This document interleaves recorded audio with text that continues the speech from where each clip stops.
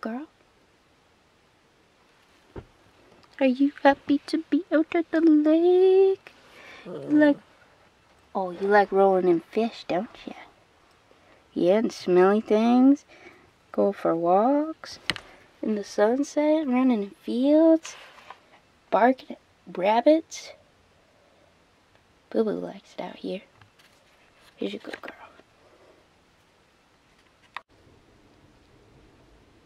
What about Jeff? Do you like living in your tiny house? Just about your size, huh? Yeah, just about your size. Who's my good boy? Oh, who's a good boy?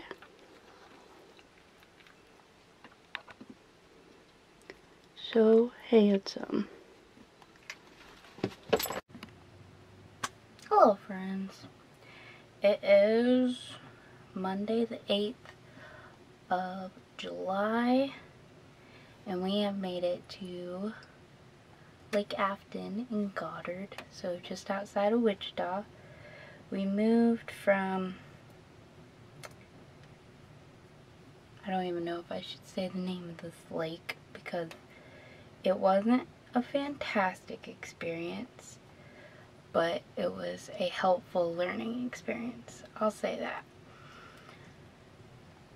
It was time for us to go. That the way this lake was ran, the energy of the place, it just wasn't what we wanted anymore. What had happened was, the last video that you guys saw was my feelings about living in the cabin and having things. This video is going to be about now living in the Scamp. Let's see here, it's been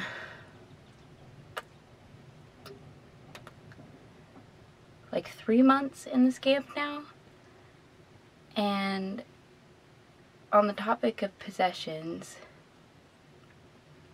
I've come to realize that the things that I wanted to have in the Scamp were not necessarily things that I was going to be using in the Scamp.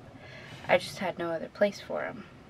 Now the place for those extra things is our Ford Econoline van.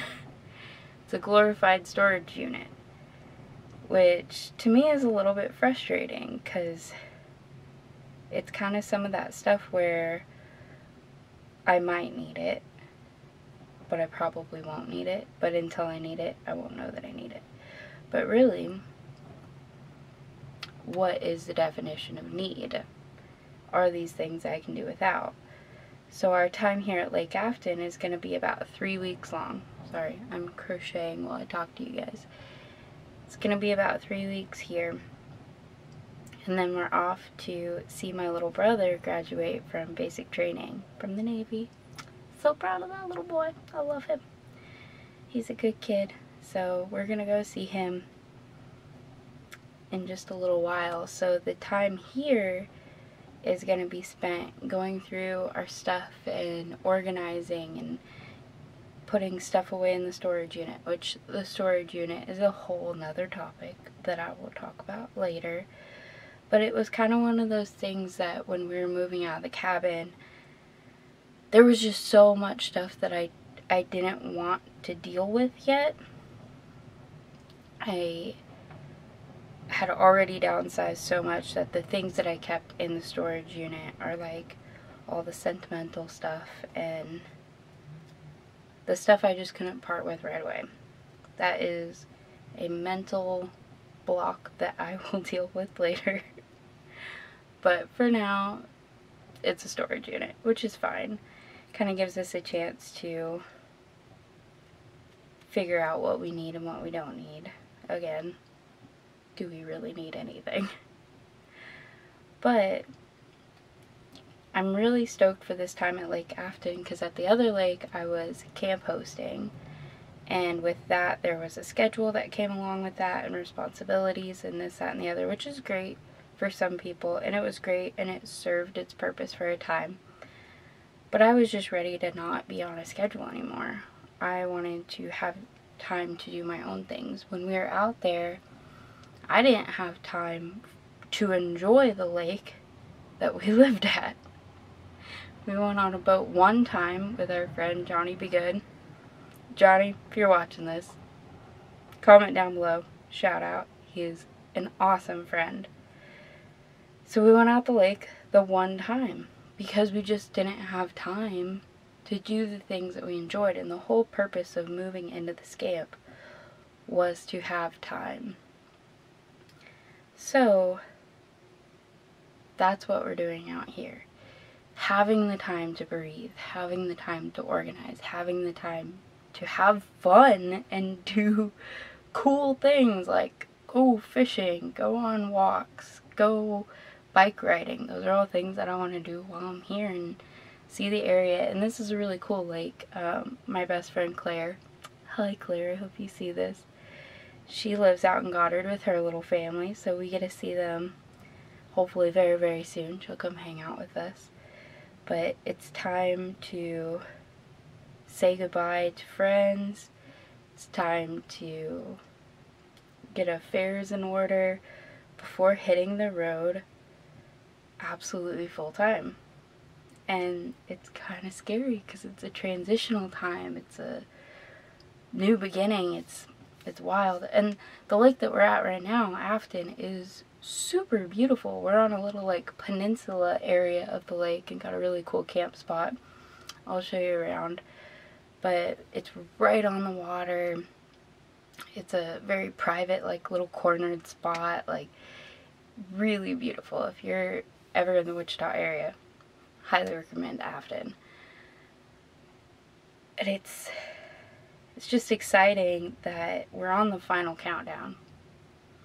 Go ahead. Now that song's stuck in your head too, isn't it? So we're finally in a space where we can evaluate what jobs need to be done before we go and what tools we need to acquire before hitting the road. Those tools may or may not include solar panels and a composting toilet, because being off-grid and on the road, those are kind of necessary. Right now, the toilet situation is a whole nother video that I want to talk about, the frustrations, but I kind of have wanted to do both scenarios before speaking my opinion about either. But right now, I don't care the negatives of a composting toilet. I want one because it can't be worse than a black water tank. I'm not a fan, but it's fine. It gets the job done. It's a pain in the butt, but you know, you do what you gotta do, right? So solar panels is something that I really want, because when we, like, the campsite that we have now has electric hookup. Well, all the lights and the microwave and things like that run off battery, and the water pump. The only thing that can't run off battery is the AC. So when we're on the road, we'll just be chasing the nice weather. In the summer, we'll be in the mountains. In the winter, we'll be, you know, south. Hopefully in Phoenix. Hi, Aaron. Hopefully we'll go visit our friend and his little family in a couple of weeks after we see my little brother graduate. That's like the near future plans. But, you know, plans always change. Things always happen. We do want to take our time through Colorado and see that area, because we love it out there. It's like one of the funnest places that I've ever visited. And the weather is beautiful. So I'm really stoked to be doing that. One of the things that makes me really nervous, though, is our online business.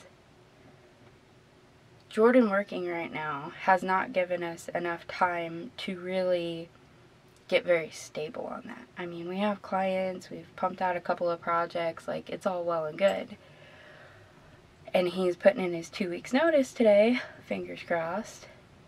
And then, so once he'll be working for 2 weeks, and then before we leave on our next big trip, he'll have a week off.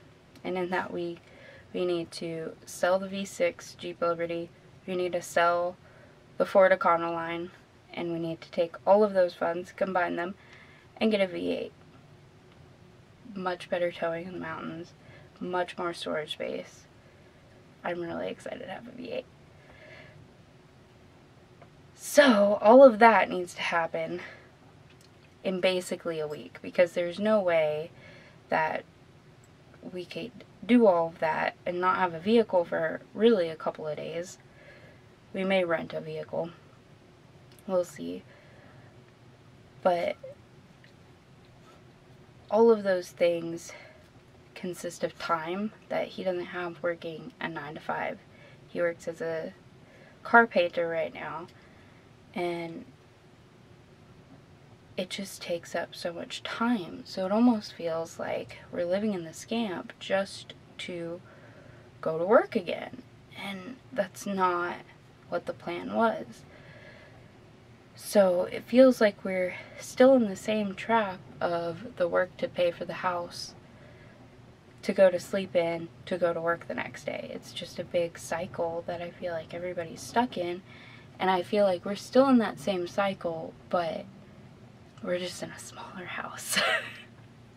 That's all it is. So breaking that cycle is definitely a transition, and it definitely takes time, and it takes resources, and it takes tools that nobody tells you about before you actually start doing it. One of those resources being time, money, way more than we ever thought. Not as much as like buying a house and moving in and buying furniture and the usual white picket fence American dream. That costs a lot more money than what we're doing now.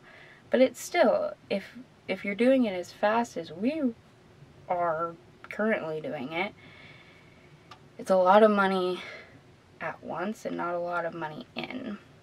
We're totally fine. We've been saving up for a similar lifestyle for years now, and we've always been on the track to do so. And it seems like any time that we're in need of anything, it just appears. Like, we ran into one of our friends at the lake that we were at. Hi, Zeph. Ran into him out of nowhere, and he was so kind and so generous to us. And, you know, right when we needed him was like 2 days before a storm. He's like, yeah, you kids can come over if, you know, you need to do laundry, take showers, hang out, whatever.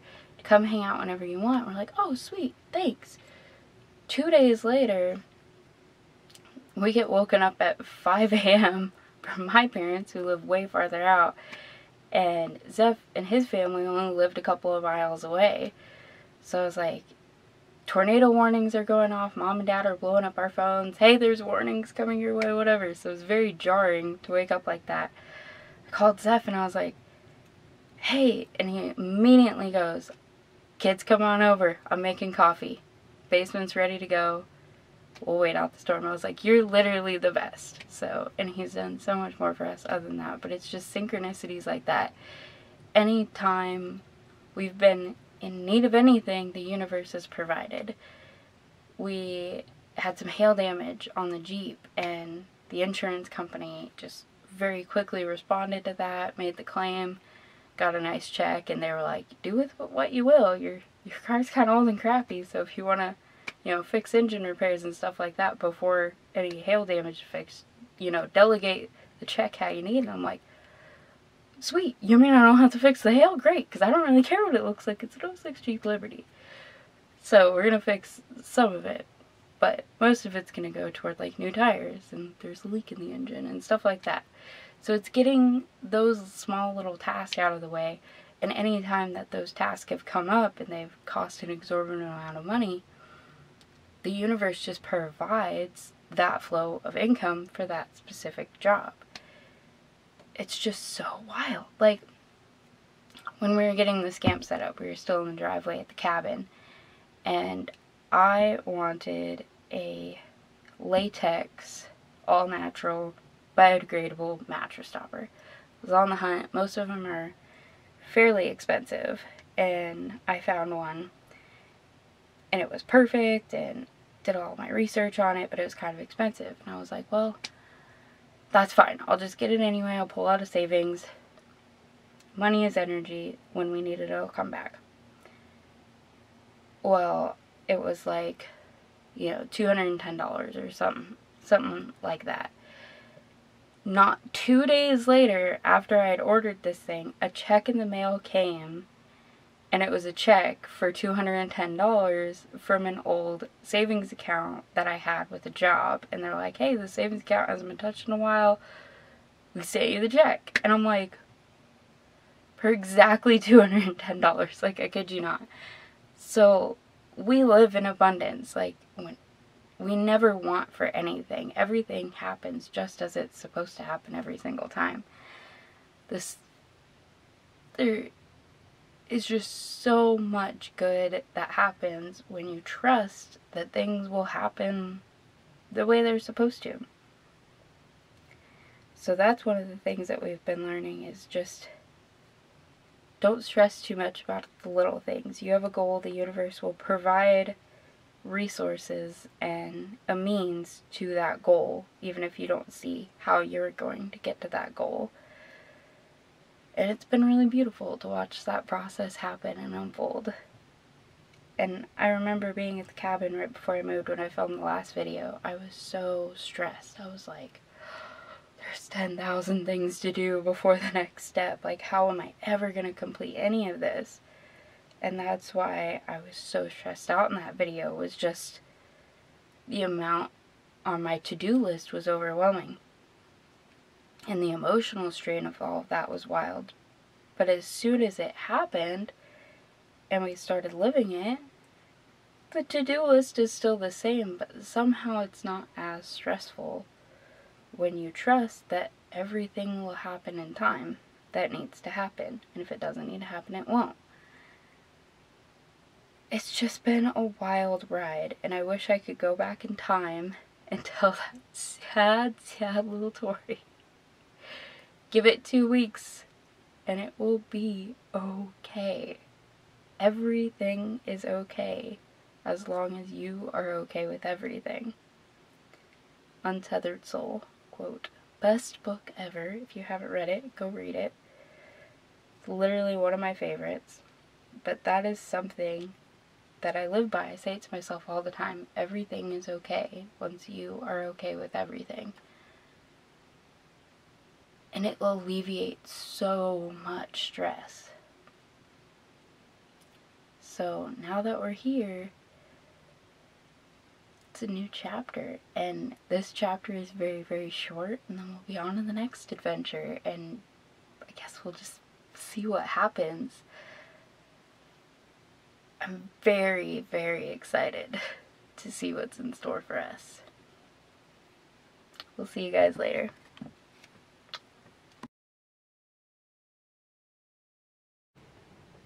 Boo Boo, come on. Let's go show him around. Let's show the campsite. Give me the tour leader. Alright.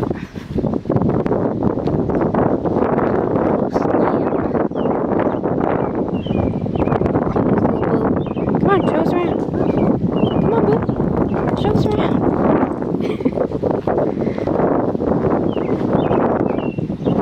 Here's our van I was telling you about. Got our own little picnic table. Got a fire pit full of trash that some other people left. Always clean up after yourselves. Leave no trace. Hey, Boo! Sorry about the interruption. Boo's a bad girl. She wanted to bark at the neighbors. Thought they was trying to attack, but they weren't. They're just walking. Anyway, that's where we are, right at the edge of the lake. It's actually really stunning out here.